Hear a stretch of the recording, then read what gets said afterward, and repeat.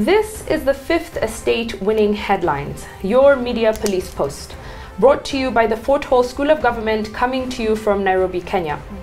In this segment, we summarize some of the headlines that you might have missed this morning, but we also take a look at the political pieces that we call cartoons in this country. Today is the 13th of July, 2020, and I am 2J. I'm Tuam. And I am DM. Let's take a look at today's headlines. On the Daily Nation, waiting to explode. The Standard, Uhuru gives in to Raila's demands. And in the Star, Kenyatta shelves cabinet reshuffle. Yes. Let's begin with the explosion in the Daily Nation. So as of Sunday, Kenya has officially passed the 10,000th case mark with corona positive cases. And the Daily Nation is telling us that President Uhuru's June dilemma over the two competing rights is beginning to unfold. I think I disagree with that for the moment, but they're saying that these numbers point to a possible health crisis. They also go on to say that as we've started to do more testing, we're beginning to see more cases coming out, but then also they make comparisons to other countries upon hitting their own 10,000th case mark. So they talk about the US, China, Italy, and Spain. So they kind of say that Kenya has done everything in the opposite direction. We did the lockdown very early on, and now as cases are increasing, we're beginning to open, whereas these countries began to lock down once they hit the higher cases. I think that it's normal to see that with more testing, there's more cases. I think it's fantastic. But also, I think it's wrong for them to place blame on the president. I think we're only going to see the effects of this reopening in the next 2 weeks, or rather 2 weeks from the date that we reopened. So I think it's a bit early to say whether or not those two rights have in fact become one wrong and one right. So yeah, actually, well, opening up the country was not predicated on the infection numbers decreasing. Yes. It was predicated on the preparedness levels increasing, and I think that is what it was based on. And as you said, Tuja, yes, we have the benefit of foresight in this pandemic. We have seen how it has happened or panned out in other countries. So we do know that the numbers are going to go up. Go up, yeah. You know guys, you know, there's a story of the man, the donkey, and his son. When the father got off the donkey and the donkey was riding by himself, the women in the market said, "Look at that foolish father. How does he let his son walk and he himself can be on the donkey?" So he puts the son on the donkey and they continue walking. And then they meet other people in the market, say, "What a foolish son. How can he be on the donkey letting his father walk, and the father is the older one?" Point is, remember before we opened up, the media was telling country, "Oh, Kenya is suffering an economic crisis. President Uhuru Kenyatta, please open up." Now he's opened up saying, "Oh, now you have made a mistake. Close again." The point is, he has very tough choices. He's the president of a republic with 47 million people. These people, you know, they depend on some of them depend on a meal a day. He did not have much choice but to open up. I think it's that is why being the president is the highest ranking job in the land, because you have to make decisions that other people do not have to. We have a three-part criteria that we use to analyze the headlines for you. We ask, is it topical or speculative? Is it repetitive or groundbreaking? And finally, is the headline thoughtful or is it just plain lazy? I had liked this headline on first sight, but my liking for it has drastically deteriorated. All right. Because it's very alarmist, and it's alarmist in a very strong way. We're talking about a country, we're talking about people, and they're talking about an explosion. Absolutely. In the Standard, we are political. Yes, Uhuru gives in to Raila's demands. Now, the Standard is telling us that President Uhuru Kenyatta yesterday, finally gave in to demands by ODM to kick out Ruto's allies from committees deemed to be crucial in the passage of BBI. And then they got ahead and said that he specifically reportedly took issue with Kikuyu MP Kimani Ichung'wah being proposed to the Finance and Planning Committee.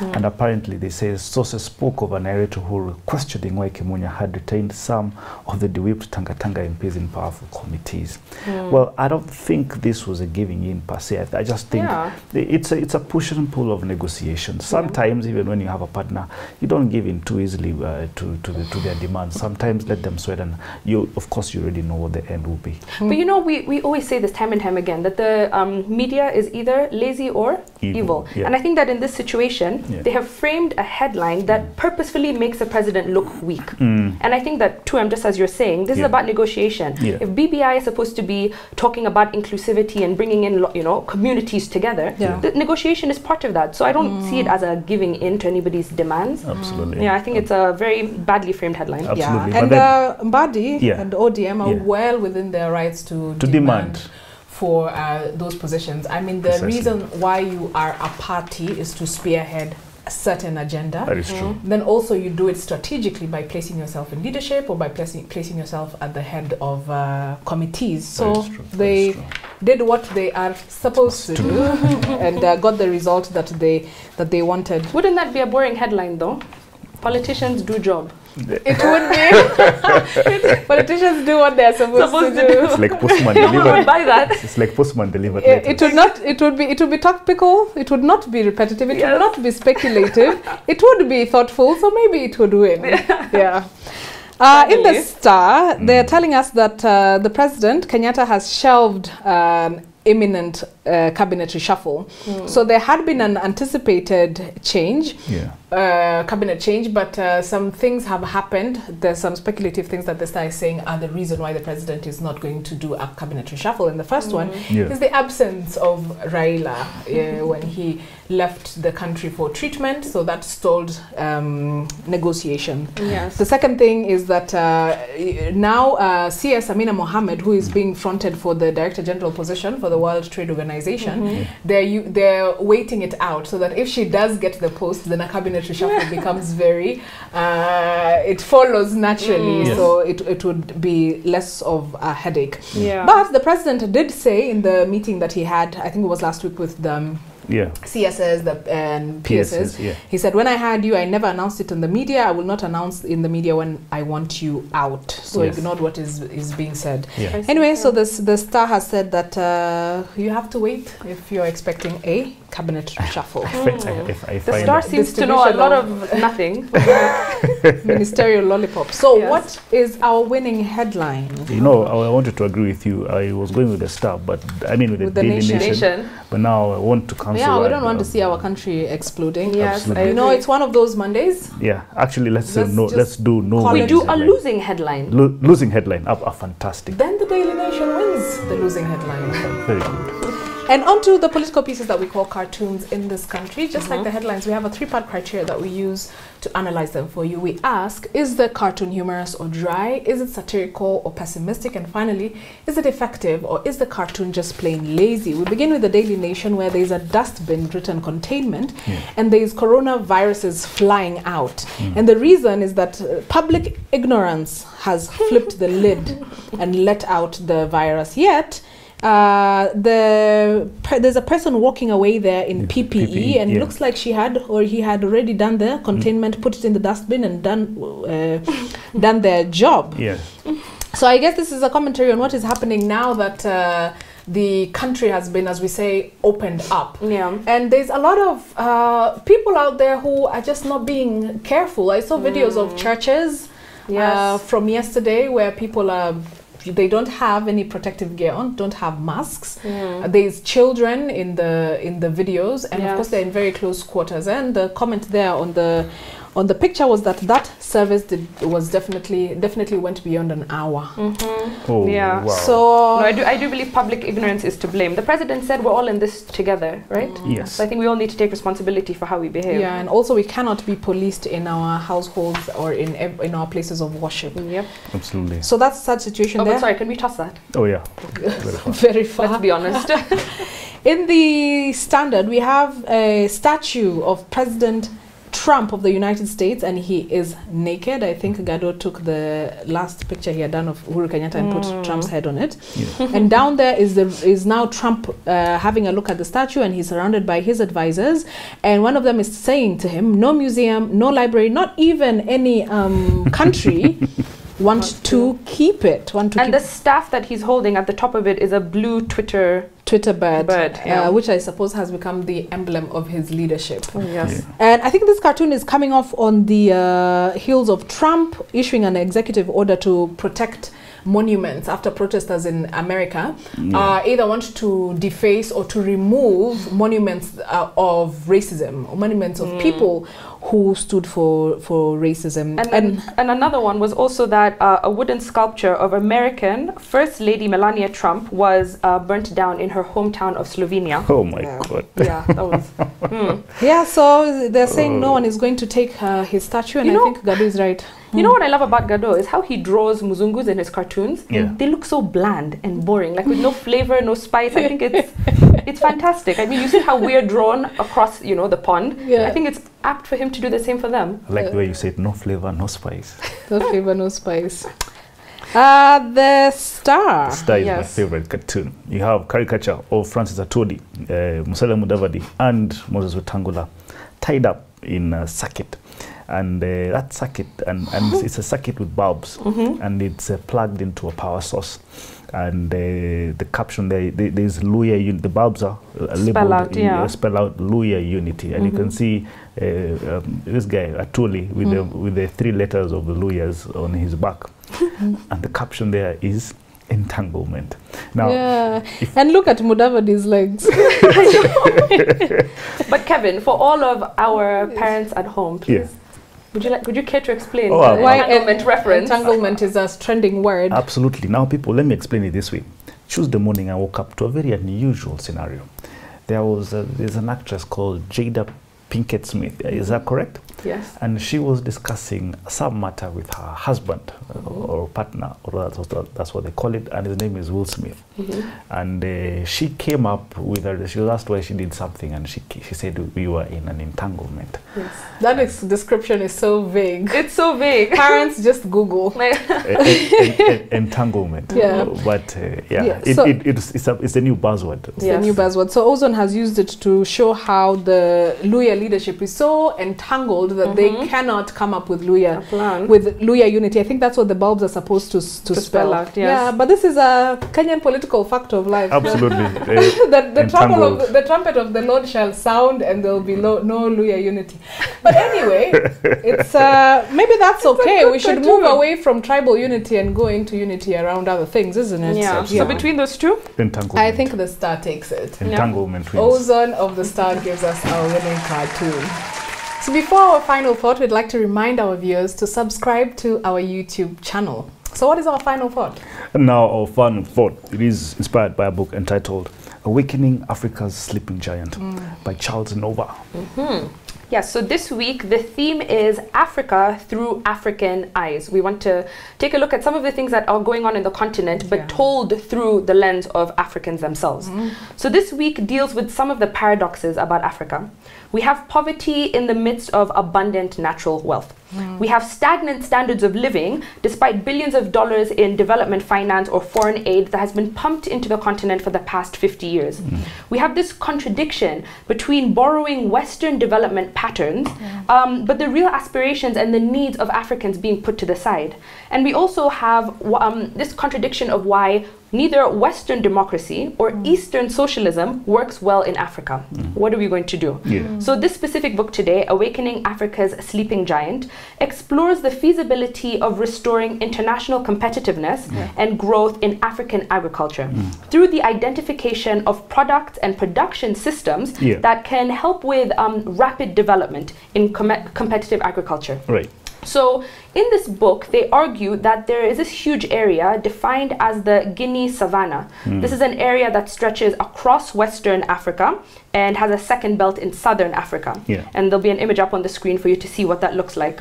And this area, they say, offers huge potential for a new era of commercial agriculture in Africa. Enough to supply both domestic, regional, and global markets. So the book looks at some factors that contributed to the success in Brazil and Thailand, as well as case studies in successful countries in Africa, specifically Mozambique, Nigeria, and Zambia. So they argue that there are these huge opportunities for farmers in Africa to regain international competitiveness. And they say, especially when you consider the long-term strength of agricultural commodities in the world, because we know this, we're going to need to eat and we'll always need to eat. And so this book tries to provide optimism for agriculture to become a major staple for inclusive growth on the continent. And so the book looks at two components. It looks at backward-looking components, where they seek to learn lessons from the past, and components that are forward-looking, where we can then apply those lessons in the context of this constantly changing economic structure we live in. So the backward-looking components include the case studies I mentioned from Thailand and Brazil as success stories, but then they also review the success stories of local and regional examples. So they say, for example, that the Cerrado region in Brazil and the northeast region of Thailand shared a lot of commonalities. And they say that a lot of these countries were seen to be economically backward, and they had limited infrastructure and poor potential. But then they say at the end of the book that arguably the most important lesson of all relates to the role of the state. And we keep saying that time and time again. In Brazil and Thailand, the governments played a vital role in establishing a conducive, enabling environment. And then thereafter, the private sector is able to then pick up where they left off, bringing in innovation, but then also a lot of private investment that is not always available locally. So I think this book really does show us how we have the sleeping giant that we just need to tap into, and as quickly as possible. Fantastic. And you know, when I read this book, I came up with with a thesis for myself. And I said, there's a reason why I am for comparative advantage with regard to production in African countries. You produce that which you can do at a rate nobody else can do it. And let me explain why. There are two examples, two countries, Brazil and Thailand. Perfect examples. Both countries picked commodities that were traded internationally in large quantities, and which they did not need much international quality standards to really adhere to. Now, in Brazil, it was soybeans. So in 1961, they were producing 250,000 metric tons by the year 2000. All right. They were producing 250,000 metric tons by 1961. By the year 2000, they were producing over 30 million metric tons. In Thailand, it was cassava. In the year 1961, they were producing 1.7 billion metric tons. By the year 1996, they were doing 20.7 million metric tons. Both countries spanned 41 years. What's the secret? He says the secret is that they concentrated on markets where they had preferential trade access. In other words, they had de facto trade access. They could enter those countries and market their produce like you cannot believe. So when I sat down and then I asked myself, why is Africa why is Africa not competitive despite having a fantastic agricultural environments?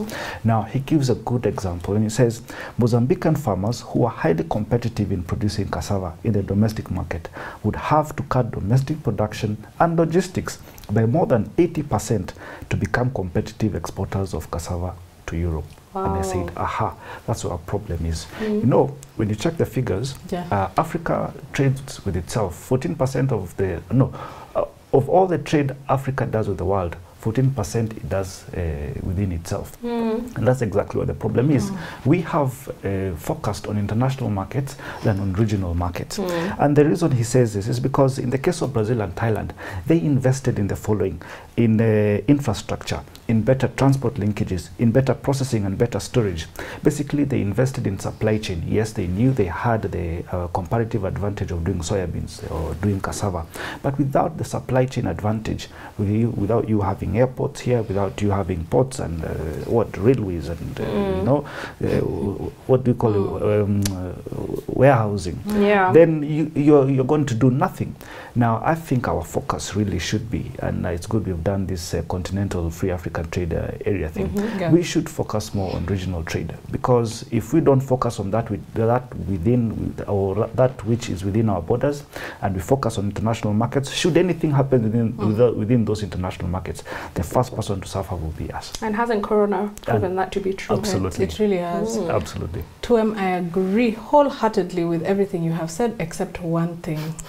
I think that telling countries to stick to their comparative advantage is the equivalent of telling people to stick to their lane and know their position in life. And if that was applied on a country level, M-Pesa would not be from Kenya but from Silicon Valley in California. Toyotas would only be from Germany. So countries would not realize their potential because they are told you can't do this. You don't have the resources. You don't have the, even more patronizingly, you don't have the mental capacity or the ability. You know, DM, I agree to an extent, and you know why? He says that... You agree with her, disagree with you? Yes, I agree and disagree. And he says that when you, the first stage of competitiveness should be you using that which you are able to do as at that time. But as you progress, then you can do that which you were not able to do. You can widen your scope. Good, I don't think it should be applied in a blanket way. Absolutely. Also, comparative advantage should be looked at within reason, because it would also be outside of reason for us as Kenya to say, you know what, now we're going to be the pioneers in space travel. Which it is. Absolutely. Fantastic, yes. But we should not limit ourselves. Yes, that is true. In this book, two things caught my eye, and they're very simple but very important. The first one is the power of value addition for Africans, for Africans to be able to be globally competitive in agriculture. Now, African farmers have for decades been engaged in cash crop farming, coffee, tea, cotton, and cocoa. But there are also those crops that are seen as subsistence. But with just a drop of value addition, their price and their revenue can be triple or trebled. For instance, fruit. We grow a lot of fruit in many parts of the country. Dehydration of fruit or pulverizing fruit trebles the value or its value. Juicing, pickling, the list is endless. Now we're running out of time. And the other thing also that value addition does is that it drastically reduces what they call post-harvest losses or farm wastage. But all these things are easier said than done if it is not done with the support of the state, as Tuje has said. I think it is now a universally known and accepted thing that governments, one of the people that governments protect foremost are the farmers. But the other thing that this book has also shown or has demonstrated is that, like any other industry, agriculture also is heavily dependent on innovation and ideas. And I think for a long time, agriculture has been seen to be a very rudimentary industry that is largely hardware. It's about tractors and other farm implements. But now more than ever, it's ideas and innovation that propel the very simple things that you produce into making you as an individual or as a country competitive on the global scale. So as you think about which farming venture to pick up, I will leave you with a quote. No race or no human race can prosper until it learns that there is as much dignity in tilling a field as there is in writing a poem. So please remember to subscribe to our YouTube channel. We're also on your TV screens on Pang Free to Air, Star Times, and Go TV. Have a good night and see you tomorrow.